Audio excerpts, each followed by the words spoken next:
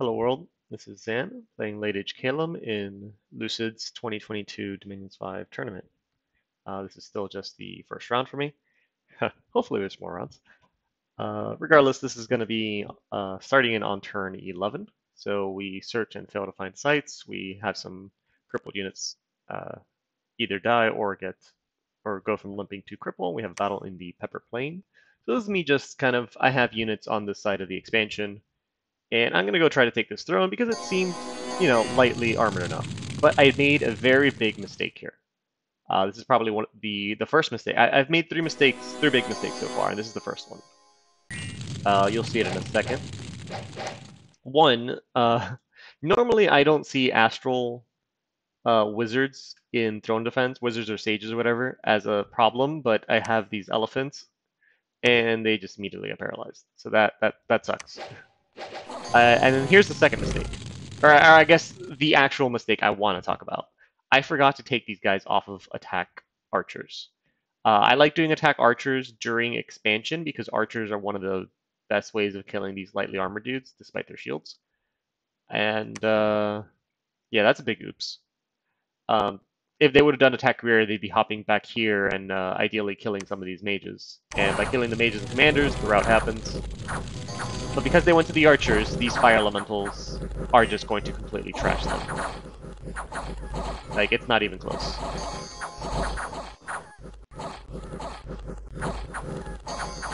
Because even though their magic weapon will kill the fire elementals, they die to the fire shield because they don't have any armor. So this was embarrassingly bad because I forgot to switch back to attack rear. So I lose almost everything. I did the damage, and the next round's going to wipe it out. I didn't kill any of the wizards, which sucks. But, it is what it is. We witness a battle in Zox of Pangea, where we get to see the Centaur Cataphracts. I'm a big fan of these units. I think they're very good bully type units where they're not going to kill elite units very well, but they're excellent at taking out lightly armored troops. I think they're really, really good at taking out lightly armored troops. The reason, again, for this is their damage output isn't very high, but they're 20 hit points with 20 protection and fairly good stats. So I think they're really good at just beating up chaff, but most elite units will tear through centaurs. We also get to check the bless, which is morale blood surge. Likely there's something else in here.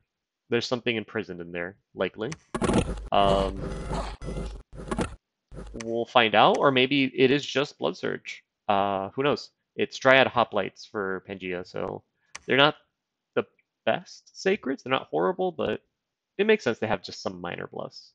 Okay, so now here we're gonna fight some cav, some heavy cav. Again, I have kind of like a front line that's gonna walk instead of fly.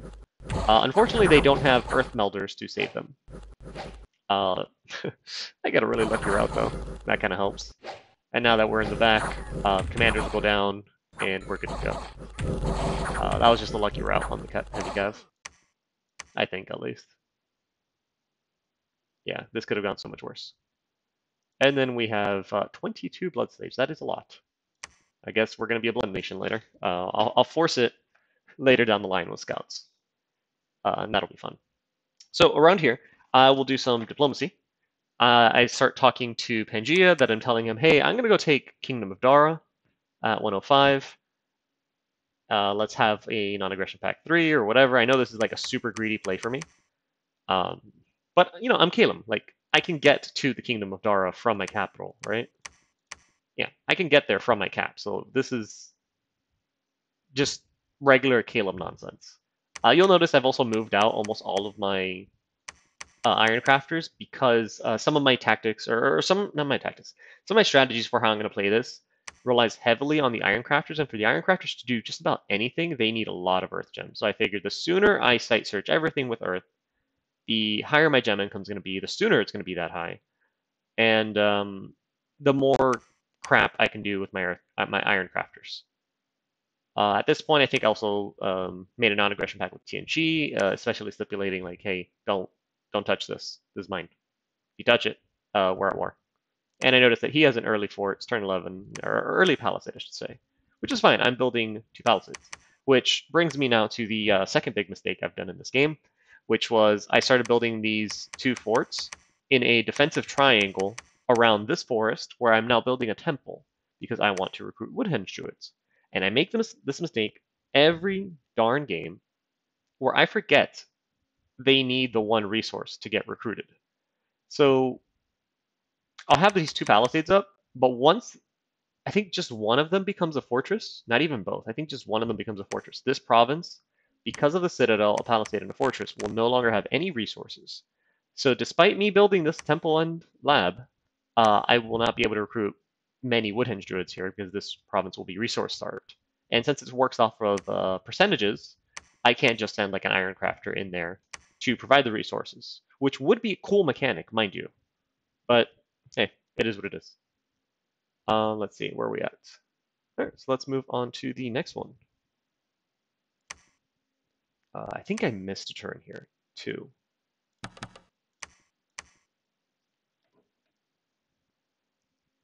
Let's see, okay. So now, I think, yeah, we're skipping turn 12. I don't think I saved it for whatever reason. We're going to turn 13, where we now have Pallbearer. My god has come up, and we witness now me wrapping up the battle in Pepper Plain. I've added just whatever I can scrounge from my capital, so that includes these Iron Crows. And this time I don't make the mistake of doing attack archers, not that there's any archers to attack. I just jump straight on the mages, lose a ton of troops to Falling Frosts. Whoever says water magic's not a great spell, that's a great spell. Like, he's water 1 using a gem to cast it. He just demolished everything. Or was it this guy that did it? Oh, this guy's the one that did it. Regardless, very good spell at clearing light armored troops. Or not even... Yeah, light armor troops, because it's not armor negating. So we lose a lot of the Spirehorn to just basic heavy infantry, because, well, I'm one of the few that thinks basic heavy infantry, like with the chainmail hauberks. This is my favorite one's the plate cuirass. My second favorite one's the chainmail hauberk for infantry units. I think this variety of heavy infantry is pretty darn good and worth using if you don't have, any other replacement. Regardless, I just outnumber them, and despite losing a ton of Spirehorn, especially to the stupid wizards, we take the Pepper Plains. We have 2 more events where some crap happens and magic goes up, and then I get some nature gems in a different province. So Misfortune was merciful with me this turn. And the throne that I am going to end up getting is the Inner Throne, so it's going to get Order +1, which is good. If I would have gotten Order 3, it'd be kind of sad, but since I went Order 2, this kind of bumps me up a bit, and that's going to help me a lot. Very importantly, I'm going to start getting Blood Slaves and Earth Gems, both of which I absolutely love, because I would like to get into Blood later. I'll be doing that by empowering Scouts and Blood Hunting manually. It's going to be really, really dirty, really, really inefficient. But if I break into Blood pretty hard later on, it'll all be worth it. Especially because I don't really have the most powerful late game with this nation. I pretty much have guaranteed death in my late game. And, these guys doing things, but it's rough. It's kind of spotty. It's kind of spotty. And I'll have a high nature due to Pallbearer. But, yeah, to give him some credit, this is the Mighty Pallbearer with Defender Titan paths. In my capital during spring, he has absurd amount of hit points. It's pretty darn good. Right now, I'm just sending him out to site search. Technically, I shouldn't be doing this because I do need some research to, do anything in this game. But it's useful to site search with this guy because I got nothing else, especially for nature or high earth. Let's move on to turn 14. Oh, that's the wrong one. Turn 14 is... I gotta relabel these video numbers. Okay, so here we find a magic site. We find some quicksand, and I don't think I found too much else. We lose some people in the Boar Woods. That mass site searching I did earlier really just gave me this, which, hey, this is really good. 2 of these, so 2 Earth, 2 Astral, that's really good, but really I got not much else. And now I got some quicksand. So I'm at 5 Earth per month. That's pretty good. The important thing of turn 14 is, at this point, TNG and Ulm are at a big war. How this occurred is TNG sent Ulm a message in Discord saying, hey, would you like a non-aggression pact? Ulm apparently was late in responding, but eventually said, yes, I would love a non-aggression pact. To which Tianqi didn't say anything after. Ulm thought they then had the non-aggression pact, and Tianqi attacked. Now, Ulm could have confirmed, uh, Tianqi's radio silence, but that didn't happen. Tianqi also has 2 forts here on the border, so that's kind of crazy. You would think it's turn 14, like I only have, I mean, I'm always slow for getting my stuff up, but I've only got 1 fort. I'm about to get my second one. He's already got a fortress and a palisade, and they're both here. So here I was thinking already before this war started that Tianqi was really planning on rushing me regardless. Again, this is the Ermer player from the Arco game, and I thought, okay, this is like anti-Zan forts right here. But no, we'll see more about that later. So he attacks Ulm, kind of blitzes him while Ulm's pants are down. Ulm didn't have the greatest expansion, and as a consequence to this, I'm sending a message to Tianqi, and it's just kind of simple. Hi there, and ending RNAP 3. You'll have these turns to prepare. See you on turn 18. That way, everything is absolutely spelled out. This player is a little bit of a weasel, so I want nothing left to chance. These are the 3 turns you have as part of our agreement. On turn 18, you're fair game. And I think that's pretty much it for this turn. Let's move on to the next one. And I think this one we'll talk more about what my actual plans are for this war. Luckily, Pallbearer finds 2 magic sites in the Henwood, so moving them up and doing all that does work out for me. We get an extra water and air gem and an extra nature gem. So far, at least these 2 forests have come in clutch for my gems, and then everywhere else is just kind of like, come on, guys, do something. So here, I've already moved up most of my army. My thoughts for this war, or at least my game plan, as I scout him out and witness all of this crap, is, and let me talk about his end first. We realize he is not building mages or labs or temples. He's just building forts and producing barbarian heavy cav. I don't even see any ancestor vessels in this army. So I think he's just spamming out these heavy cav and hoping that he can kill somebody before their mages are any sorts of useful. And it looks like it's working. That is a lot of heavy horse. They're 20 gold each, which is fantastically cheap. Let me actually pull them up real quick. What is this? Fellows. This is probably one of the best cavalry units in the game. By a good margin, just because of their gold cost to their other costs and their stats and their everything is just fantastic. And then on top of that, these are recruit anywhere. You don't need to recruit him in a fort, which is kind of weird that he's building all these forts. Here you even see he just took this province from Ulm. He's building another fort here. This guy's crazy. I don't know what his neighbors are doing that they think. Well, I know what Utgard's doing. Utgard and Pan are fighting Raga. But I don't know what's going on here. I don't know what's going on here. That nobody's attacking Tianqi. This is crazy to me. But whatever. I'm going to do that. So my first steps is I need to get in position scouts because I need visibility on everything he's doing. And I'm going to have these squads of Raven Guard being stealthy little craps. And I'm still not too sold on them to fight into like a PD dump. Like if you do a 20 PD dump, I'm pretty sure these guys would all die. But if I have them picking at him from the back over here where he's not expecting, I'm either forcing him to put PD dumps in his rear, which are useless to him in terms of fighting my Vanguard, or sending units that could be going to the front lines to fight me down here. He's having to send them to the back to either retake land or deal with my raiders. So I really don't want to send these Raven Guard into any of these frontal provinces. I want them to be attacking back here. What's going on this turn? So with that said, there is nothing in the Kalian roster that can actually fight Barb Heavy Horse. Gold efficiently, that is. Nothing works.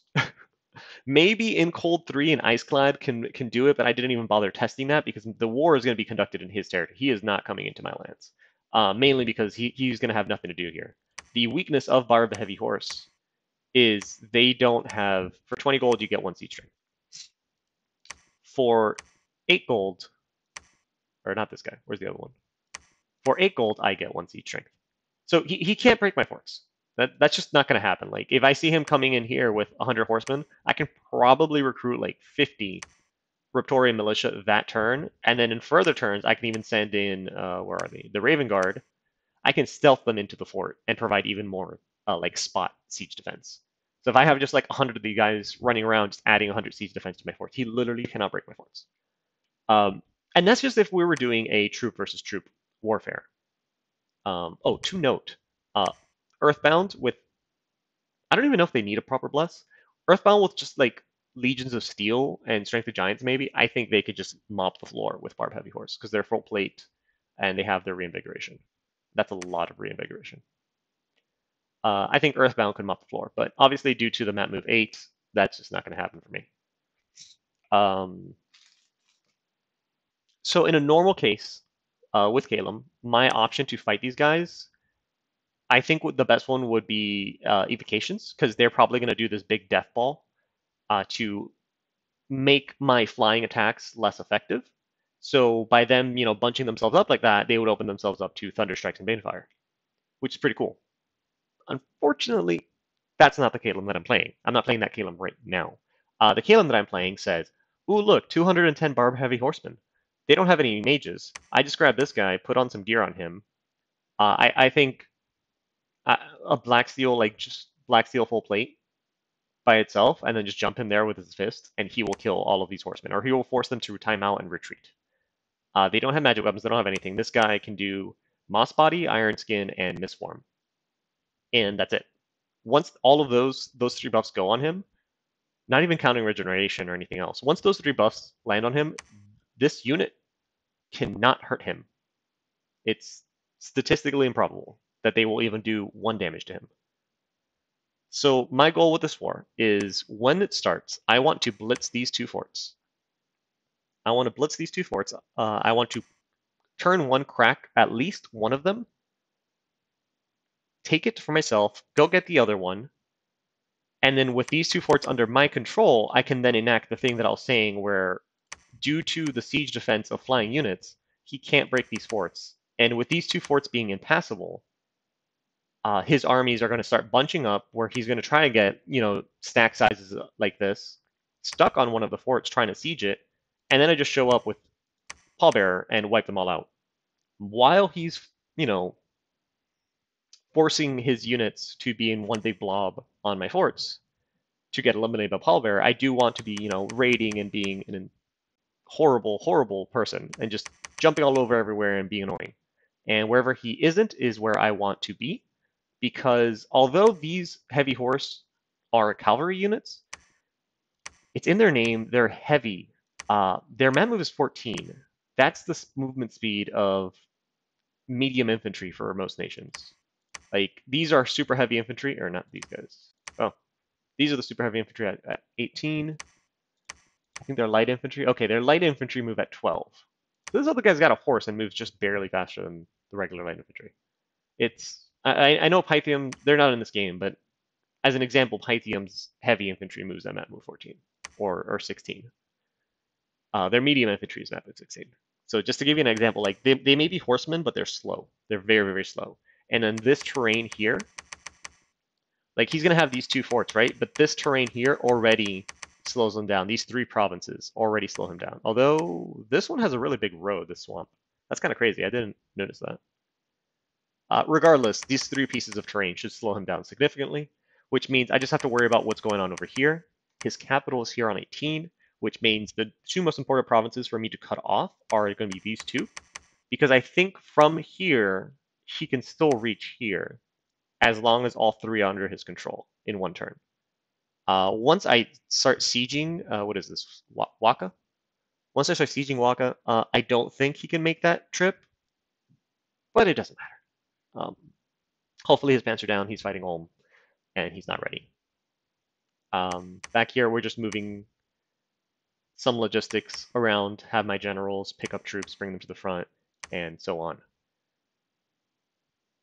So yeah, that's the overall game plan for my war with Tianqi. I'm communicating with Ulm a lot and doing what I can to help him out. I don't have as many scouts there to see what Ulm's got, but I feel like Zweihander should do fine. Um, Atlantis is working with somebody, I can't remember who it was, to attack Gath. Gath is down here, and that's going well for Atlantis and the other guy. Pan and Utgard are fighting Raga. I talked a lot with Pan about it, and that's why he ended up keeping Kingdom of Dara 105. I let him have it for a mutual benefit kind of non-aggression pact deal. I helped him out, telling, hey, look, if it were up to me to fight the Yedins, you just get a bunch of satyrs to screen your Minotaur. And if the satyrs eat the lance charge, a Grove Guard, let me pull that up for you guys. A Grove Guard, because you don't see them too often. This unit will eat the Yedins for breakfast easily. Not even just it might not even be close. If the Zedin loses the lance charge, killing like one of these idiots, this guy just destroys the Zedins easily. He has a lot of hit points. Has a lot of protection. 20 body protection, 18 head. Which it's very likely, by the way, that the Zedins will do head hits. That's another key thing because their size is large.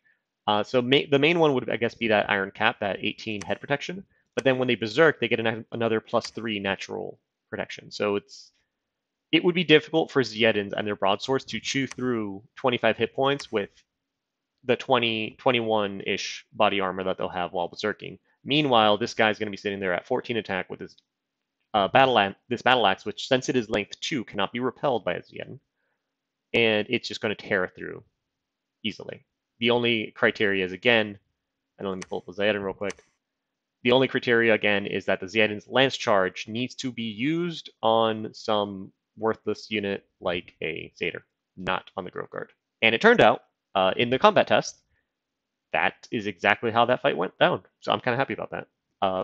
Late Age Pangaea is one of the nations that I really I like the Pangaeas in general, and Late Age Pangaea is one of the ones I look forward to playing one day. Okay, so that's a lot of rambling, but this is going to be, I guess, the primary war I'm going to do. So yeah, I think this was a very good stopping point. So see you guys next time.